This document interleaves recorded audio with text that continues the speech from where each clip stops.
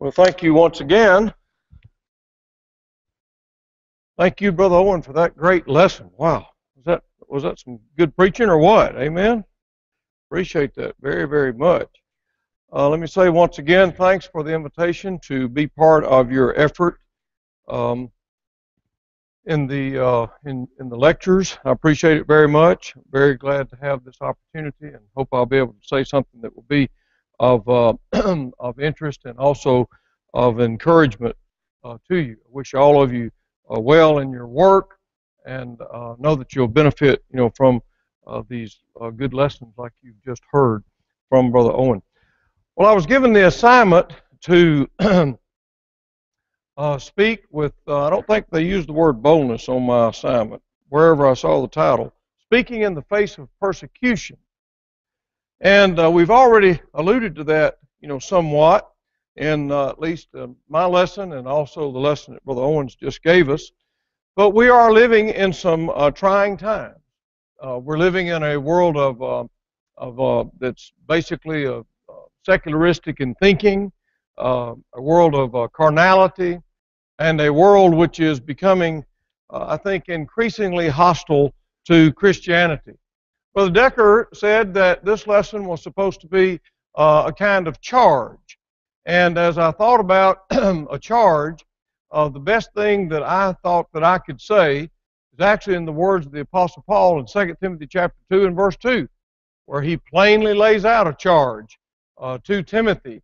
And I thought, well, what better words could be used in the world in which we're living today? And so Paul says to Timothy, the things that you've heard of me among many witnesses, the same commit to faithful men who will be able to teach others also. My assignment includes saying some things by way of the absolute necessity of continuing to speak the truth. And this verse really lays out for us in a very good way the nature of what I'm being asked to talk about at this time. This statement really is the commission under which the Lord's church functions, and under which I think the school here also functions. Now, when we think of commission, I think we normally think of Mark 16 and 16, Matthew 28, Luke 24, and things like this. But this is equally a valid commission, for the Lord's church. There are four principles that are given in this verse of Scripture that are applicable to your theme. The first point has to do with the charge itself. The second point has to do with the content of the charge, that is, the truth that we are to be proclaiming. The third has to do with the challenge to every one of us. And then the final point has to do with the character of those who are to carry out this charge. Let's first of all think about the charge. The things that you have heard of me, the same commit to faithful men. I want us to think a little bit just of that little word, commit. The things you've heard of me, the same commit to faithful men. Now, this underscores the absolute necessity of continuing to speak in the face of persecution if the Lord's church is going to continue itself and if it is going to survive. This is the absolute necessity that faces us in this verse of Scripture. At the very beginning of it, notice that there are four generations that are being talked about here. The things that you have heard of me, number one. The same commit thou, number two. To faithful men, number three. Who will be able to teach others also, number four. And I think by implication to another generation and to another generation and to another generation and so forth. And here I am today, and here you are today. Why? Because there are some people who have been continuing this process. They've handed down the Word. They handed it down to another, and in turn that was handed down to another, and so forth, and so here we are. This is God's plan. Now, as I make plans, especially having been involved in so many lectureships over time, generally speaking, I have a backup plan. For example, we might invite a brother to speak or whatever we've invited him to do. And sometimes that brother has faced medical issues. Sometimes that brother is facing some kind of trial, in life or whatever. And I'll say, okay, now the lectureship is going to be 10 months from now. We need to have a backup plan just in case, something happens here. And on more than one occasion, I've had to use my backup plan. Now, here's my question. What is the backup plan here?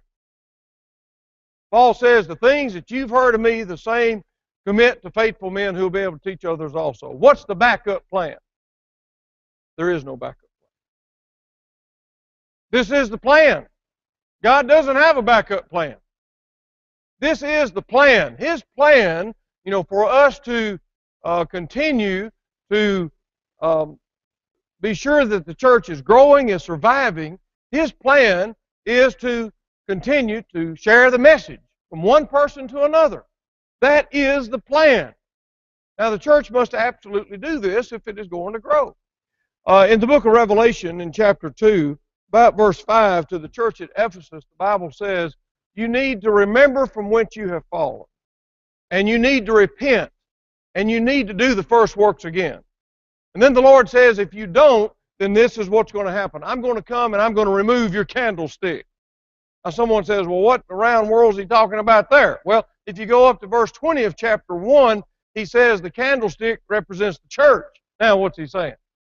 He's basically saying, if you don't get your act together, then I'm going to extinguish you. I was born and raised in Mississippi. I can take you to two places today where a church building still exists, but the church is dead. There are no people. And so what this passage of Scripture says to me is this: given the circumstances that we face today, we have got to pay attention to God's plan to continue to hand down the message. Now, look at this second point. The things that you've heard of me among many witnesses, the same things commit to faithful men. The same things commit to faithful men. Now, that means that the message that I preach today is got to be the same message that faithful men preached, that Timothy preached, that the Apostle Paul preached. I've got to continue to preach the same message. Now, we may package it a little differently. It may be in a PowerPoint format. It may be in some other format or whatever, but it's got to be the same message. Now, there was a time when we could count on stopping at a building that had a sign out in front of it that said such and such Church of Christ, and we would know what was going on behind the wall. Right? We'd know that, well, if they were organized, they would have elders and that they would be males. And that they would have preaching and that would be done by a man. And that there would be women functioning effectively in the ways in which God expects them, to function also. That there'd be the Lord's Supper, right? And that it'd be on the first day of the week. Am I right about this so far? And that it would have certain elements, unleavened bread, the fruit of the vine, and so forth. You can't always count on that. His Lipe and I, traveling some years ago, here's a suggestion for you, and then for me. If you take a vacation, be sure you get your worship plan. We didn't do that. We dropped the ball, Brother Neil. So on Sunday morning, we're traveling, and we're wanting to worship. So we stop at a place to worship. Walk up to the door, an older gentleman meets us, and a very nice person. I introduced myself. I was teaching at Freed Hardeman in the Bible department and so forth at that time. And he said, well, you might want to come back to our next service. And I said, well, what do you mean? He said, well, this is our outreach service. I said, well, brother, I'm at the right place at the right time. I mean, I've preached the gospel all over this world. I've been involved in 400 or 500 gospel meetings. And I said, I'm here. I'm at, well, okay. But we were sitting toward the back, about where you are, Brother Keith, just right in that area. And they had an order of worship. A lot of congregations do that. Perhaps you all do that here. And it had, the song numbers and who's to lead the prayer and so forth. And one of the things on the program that I found interesting was this: share the blessing. And I thought, share the blessing. Emily, the first time I saw that, I was sitting there, and Ms. Light was sitting by me, and I thought it was a song. You ever do this? I'm trying to get the tune of the song to myself. And so I was perhaps a little louder than I should have been, but I didn't realize it. And I was saying, share the blessing. Share. And I just never could get it. And she punched me in the ribs, and she says, it's not a song, dummy. And now I'm thinking, wow, what's share the blessing about? And I'm all excited. So I got the order of worship here, and somebody leads the prayer, and I check that off. And then we have another song, I check that off. And then I'm thinking, we ain't got but 3 more things until we get to share the blessing. So I can't wait. You know what share the blessing was? The preacher's wife got up and did a solo and then led the church in singing. That was share the blessing. And I was getting pretty nervous about that. Now, that's something that I didn't expect. Would you expect that? No, we wouldn't expect that. Of course we would not. And so this charge lays down the necessity of continuing the process, but it also lays down the necessity of preaching the truth, preaching God's Word. That's what this is telling us to do. Now, the Apostle Paul was a smart man. No wonder God chose him to be the vessel to go to the Gentiles. I mean, here's a man, he knew Greek, he knew Latin, he knew Hebrew, he knew the classics. But the message that he preached was not a message that he came up by his own ingenuity. The message that he preached was the message which was given to him. I delivered to you, first of all, that which was given to me, he says in 1 Corinthians 15 and verse 3.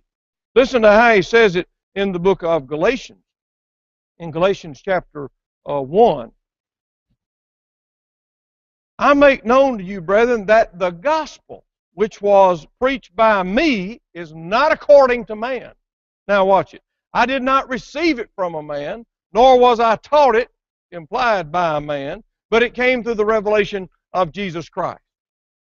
And so the message that he preached was not a message that he was clever enough to come up with, but rather it was a message that God was good enough to give him. And that's what we've got to speak in this rather hostile environment that we find ourselves in today. It's incredibly important that we do this. Now turn with me, if you would, to a passage in Psalms, Psalm 78. I just want to show you, perhaps this would have been better if I had put this in my first point about the process. Listen, he says, give ear, O my people, to my law, incline your ears to the words of my mouth. Drop down to 4. We will not hide them from their children, telling to the generation to come the praises of the Lord and his strength and his wonderful works that he has done, that they should make them known to their children. Verse 6, that the generation to come might know them, the children who would be born, that they may arise and declare them to their children, that they may set their hope in God and not forget the works of God, but keep his commandments, and may not be like their hard-headed may not be like their fathers, a stubborn and rebellious generation, a generation that did not set its heart aright and whose spirit was not faithful to God. Brethren, let me tell you something. The most important thing that we can do as parents is to hand down the same message. The most important thing that the elders of this congregation can do is to make sure that the same message is declared in this pulpit. That's the most important thing that any congregation can do, that any parent can do. We've got to do that.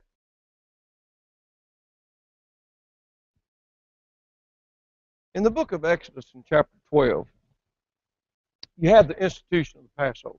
Remember that?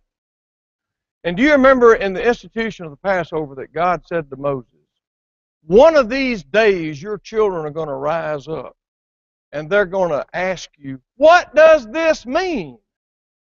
And God said to Moses, you tell them that you were a slave in Egypt, and you tell them that you were delivered out by my mighty hand. Brethren, here's what I'm trying to emphasize. We have the obligation. It is incumbent upon us to tell our children, what this is about. I've taught school for 35, 6, 7 years. And I can tell you on more than one occasion, I've had a mother in tears call me and say, Brother Lipe, I don't know what happened. I sent my boy, there, now he's going to some denomination, and he's not faithful to the church anymore, and so forth, and I don't understand what's happened. I know what's happened. You know what's happened? He never got it up here. He didn't get it. He went through some motions. Oh, Mama took him to church and so forth, and he saw the Lord's Supper go by. There's a tray. Here goes another tray. And here's another tray. He witnessed all of that and even participated in it, but he didn't get it, see. He didn't own those beliefs. He didn't own the values.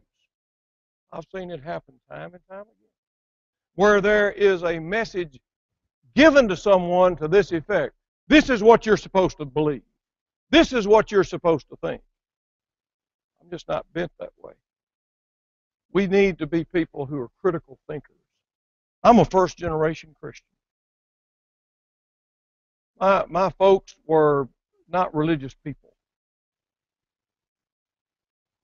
My dad took a job with a Christian family and was taught the gospel. And then I came along not long thereafter. It means a lot to me.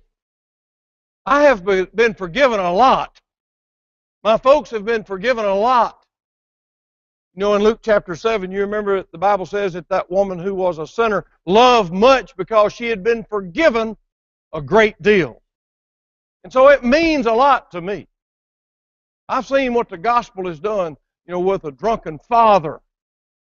I've seen how the gospel has shaped, my own father's life.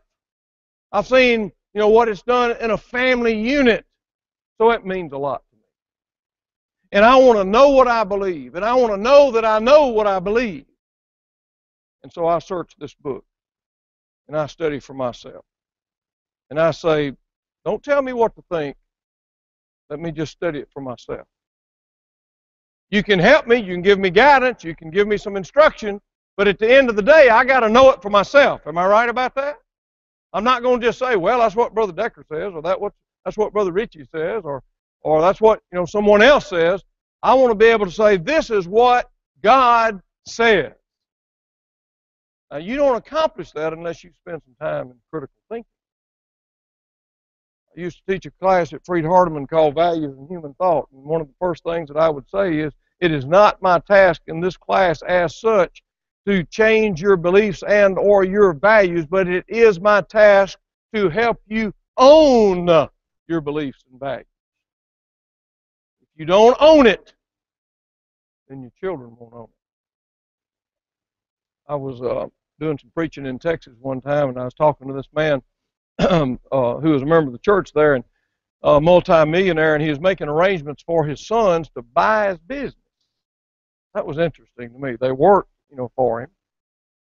And I said, buy your business? He said, yes. If they want it, they'll have to buy it.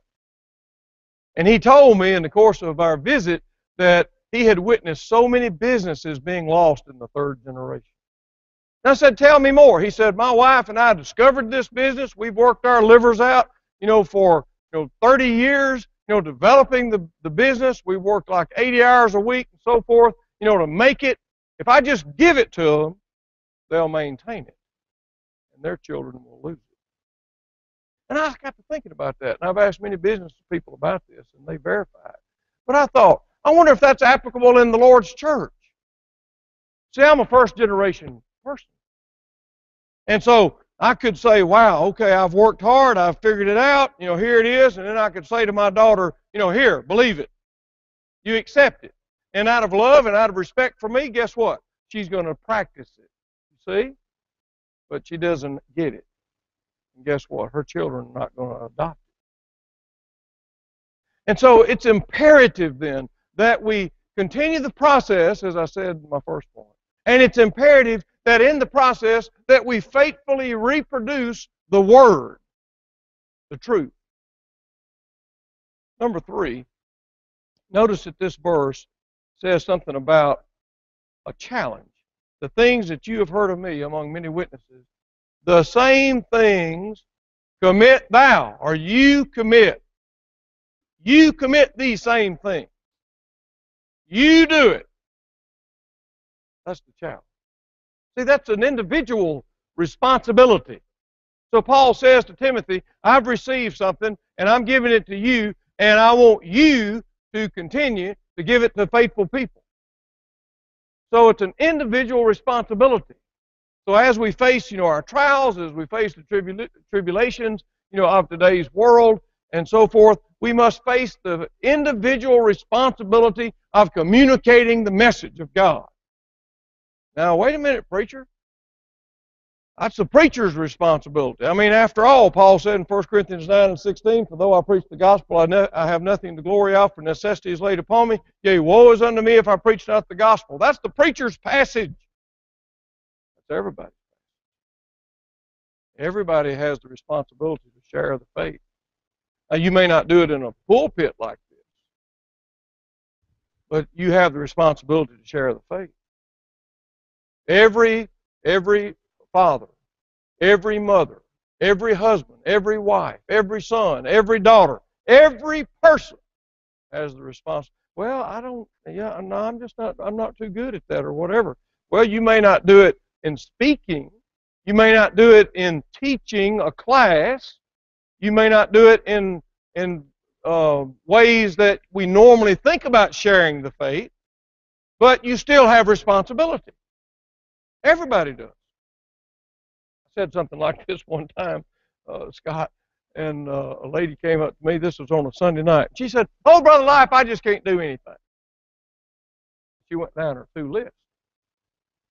Jenny, the first list was stuff women can't do.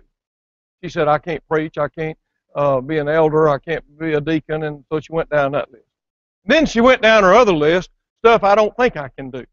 I don't work well with children, and she went down those things. And so I guess she thought I was going to pat her on her head and say, go thy way, be warmed and filled.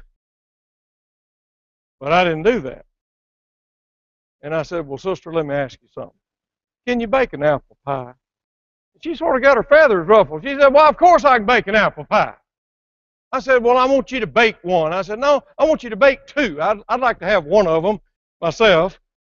And then I said, I want to know, do you know somebody in the community who's lonely? They don't have a spouse maybe, or their spouse has passed away. Or, oh yeah, and then she mentioned somebody's name, and she said, actually, I've not seen her since I went to her husband's funeral almost 6 months ago. I said, take her an apple pie.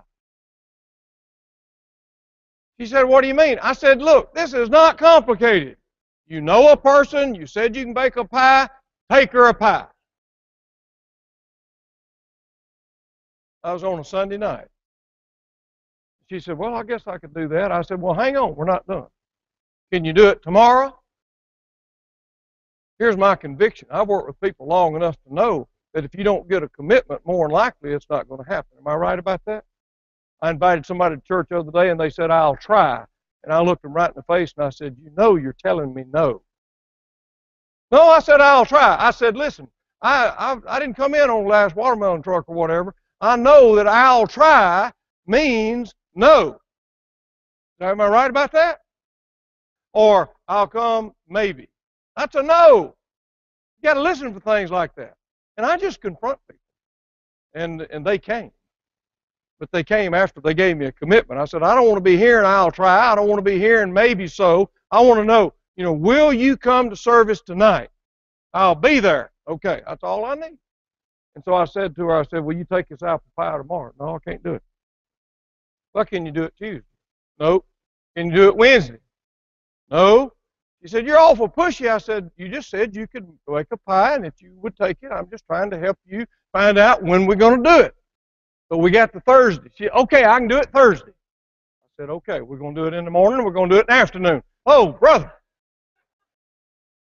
He said, okay, I'll do it in the morning. I said, okay, so you're telling me then that this coming Thursday before noon, you're going to have a pie made, it's going to be apple in content, and you're going to take it to, I said, what was her name? And she told me. I said, you're going to take it to her. Is that right? She said, yes. I said, okay, great. God bless you. She said, what do we do? I thought, oh, boy. I said, you go, you eat apple pie, you drink coffee, you talk about your cat, you talk about your dog, you talk about your grandchildren, talk about your garden. I don't care what you do. I said, just go do it. And then do it the next week. And do it the next week. And I said, before you know it, you'll have some soil prepared. And then say to your friend, would you care if I brought a friend of mine who likes apple pie too? And then I said, you take that friend who's able to sow some seed. You might not be able to plant the seed, but you are, it sounds like, someone who can get some soil ready. And so, see, my idea of evangelism is this. Everybody can participate. I can't make an apple pie. I am incapable of, maybe I'm capable, but I don't know how to do that. But you can do that, perhaps. That's something that's simple for some people. And I think that we forget about little things like that. You know, even if we give a cup of cold water in the name of the Lord Jesus, we're doing something for Him, are we not? So can you give a ride to someone? Can you help someone who maybe needs, they can't go get their medication? Can you help cut their grass? Whatever. I had a neighbor one time, and he had a surgery, and he couldn't cut his grass, and he prided himself, in his yard, and he was fretting about it and all that. I just went over and cut his grass. I mean, it's simple. I can do that. Can you do that for somebody? See, when you do that, you're letting your light shine, and you're preparing the soil, and you're getting it ready to plant the seed. And so, everybody can do something. Brethren, listen to me. Are you listening? We are not reservoirs of the gospel of Christ. You know what a reservoir does? I told you I'm from Mississippi. I don't know a lot about Georgia and its lakes and so forth, but in Mississippi in the north, you got Arca-Butler Lake. Then you go a little south, you got Sardis Lake. Go a little bit farther south, you got Enid Lake. I was raised 3 miles from Enid Lake. Actually, my daddy's farm is under that lake. They took it, that eminent domain deal. I think they gave him maybe $20 or something. But at any rate, go so farther south, about 30 miles, you got Grenada Lake. And then you go down around Jackson, you got Ross Barnett Reservoir. All of these are man-made lakes. Guess what they do? They hold water. We have not received the gospel to hold it. We're pipelines, not reservoirs. A pipeline is a means of conveyance through which oil or water or gas or something like that goes. And you see, we are means by which the gospel is spread. So we're not reservoirs. Let me use a metaphor if I can. You probably have a picture in your Bible. I've got a map or two left in mine. Here's a picture right here of Palestine. And in the north, you've got this sea called the Sea of what? Galilee. I hope to see it one day. I've studied a lot about it. 13 miles long, about 7 miles wide. Men have made their living there for hundreds of years. Flowing out of it is what? The Jordan River. And it goes on south and lands where? In the Dead Sea.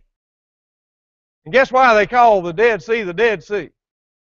It's a Dead Sea. It doesn't do zip. It just says, just give, give, give. And that's the way I think sometimes, that we do. Just give it to me, and I'm going to hold it. You're going to be a dead person. You're going to be a dead church. See, we've not received the gospel to hold it, brother. We've received the truth to preach it. We've received the truth to share it. No matter what trial, no matter what difficulty, no matter what persecution, we may face. We're reservoirs, or not reservoirs, we're pipelines, of the gospel. Now, some people get a little bit more excited about sharing this than others. And I don't know how you plant desire in people. Ms. Lipe and I raised 3 girls. They're 43, 42, and 39. And I said to her one day, I am like 99.99% sure that we're the parents of these kids. But I don't know for the life of me, why one of them is like this. I could say, y'all, it's time to go to bed. I'd hear something. One of them would be under the covers with a flashlight, studying more, reading more. And another one would be, oh, okay. I said, don't you have tests tomorrow? Yeah, I think I'm going to go to bed. Failed, dropped out of school, quit. I'm thinking, what in in heaven's name is going on with you? And then a light bulb, thank the Lord, clicked, later, and she's done quite well. So I just don't know how to put desire in people. Do you? You have 2 children, Emily. Are they different? Yes, they're different. We have 3. Are they different? Yes. I mean, it's unbelievable how much difference it is. One has great desire. One never gives me any problem, and so forth. And then you got another one, and I'm thinking, well, okay, what did I do wrong here? And truth be told, they're all individual, aren't they? And they all develop at different paces. Am I right? You know about that? And they all have different levels of desire. Is that correct? And so I don't know how to motivate, people, but here's what I'm trying to say to us. We are saved by the precious blood of Jesus. Is that right? And we've been forgiven. I wouldn't wish on people the kind of upbringing that I had at all. But it has contributed to my great desire, to share the gospel of Christ, to let other people know about there's this other way of living. I think that sometimes folks who are like, as it were, born into the church and have lived in this sheltered environment forever, they've not witnessed, any other things in life. And I wouldn't have you witness it at all. I'm not saying that, but I'm saying I think sometimes we don't have the same level of desire, to share the gospel because we hadn't seen that other side. So help us be pipelines of the gospel. It's hard to keep good news to yourself, isn't it? I love John chapter 1 when Andrew found Jesus. What's the first thing he did? Peter, we found him. Isn't that what it says? One torch lights another torch. We found him. Now you go tell him. We found him. You go tell him. We cannot but speak the things that we've seen and heard, the Bible says in Acts chapter 4 with Peter and John. And then finally, this verse says, the things that you've heard of me among many witnesses, the same commit to faithful men who will be able to teach others also. I think that applies equally to women and the roles that God has given them. But the point is, a faithful person is a loyal person, a trustworthy person, a dependable person. That's what a faithful person is. So we've got to be those kind of people if we're going to be able to continue to preach the truth in the face of the difficulties that we have today. What does it mean, you ask? Let me tell you what it means. Let me try to illustrate it the best I can. You cannot take a once-a-week attender and send that person to the non-attendee and win faithful attendance. Can't do it. You cannot send the social drinker to the alcoholic and win sobriety. I mean, this is not rocket science. If you want to sell me a Ford car, you better drive a Ford. Don't come to me and say, Brother David, you need to buy a car like this. Well, what do you drive? Well, I drive something else. Well, why don't you drive that? Oh, I don't want to drive a car like that. I mean, hello, does that make any sense? You got to believe in the product, that you're selling. And some people object to this kind of thinking, but I believe that the gospel is a product. And I'm a salesman, and I believe in it. And I want to sell it to you. I want to sell it to hearts and minds. I want people to believe it and obey it. So we got to be faithful people. What a great charge. Ezra chapter 7, verse 10, I just thought of this verse. It says, Ezra set his heart to seek the law of the Lord and to do it and to teach in Israel statutes and judgments. We can't be very successful in teaching people if what? If we're not doing it. Am I right? To the Jews in Romans chapter 2, Paul said, you who teach not to steal, do you steal? You who teach not to commit adultery, do you commit adultery? And then he basically says this, because you're preaching one thing and practicing another thing, the Gentiles do blaspheme God. We've got